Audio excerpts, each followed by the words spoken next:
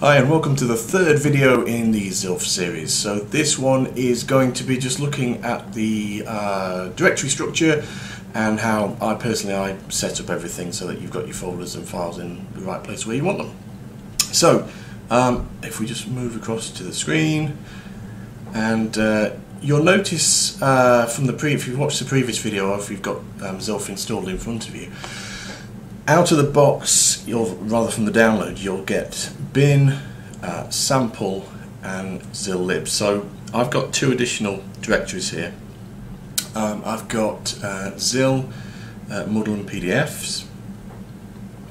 I've also got development, which I'll come back to in a second. Now something as well that we'll probably do in the next video, but I'll give you a link for it under this one so you can get started, is I've also got some resources, some additional things that you don't get with the download, just little things that I've put together.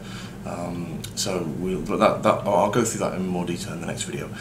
Mainly, how I would recommend that you set it up is to have a folder called, or have a directory called development, and then within this, just have absolutely everything that you've got that you're working on.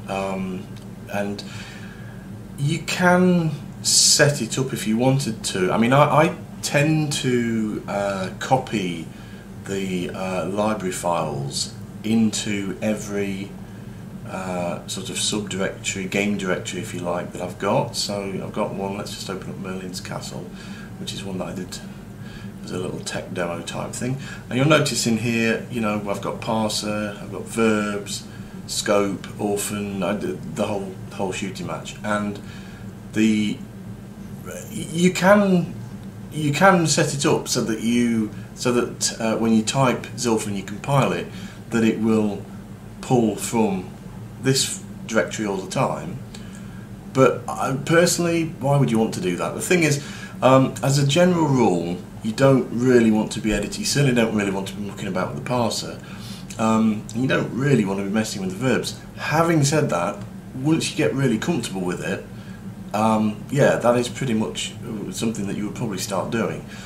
So by putting basically an individual set of, by putting each library set effectively with the game file, it just means that you can mess with it and obviously do that without injuring the or breaking the original library set. So yeah, I would have a development directory and I will put all your game files in here. Now something as well that I didn't used to do, I used to literally just have them all in this development directory, and I wouldn't break them down by type, which firstly isn't the best way of organising it. But the other thing as well, when you use VS Code to actually do your programming, do your coding, it prefers it basically if you have everything in what it calls these project folders or project directories, so it prefers you to have them in. So again, that's another reason why it's best to have it set up like this, and also again with all the library files in. So yeah, I would recommend setting yourself up with a development directory, and that's the way to do it. So that's it. In the next video I'll talk to you about, I'll give you a little heads up, there's this one here called Verbs Plus, and in here you'll notice as well we've got transit, and that's it, but there was one other, just the model PDF. So we'll take a look at that in the next video.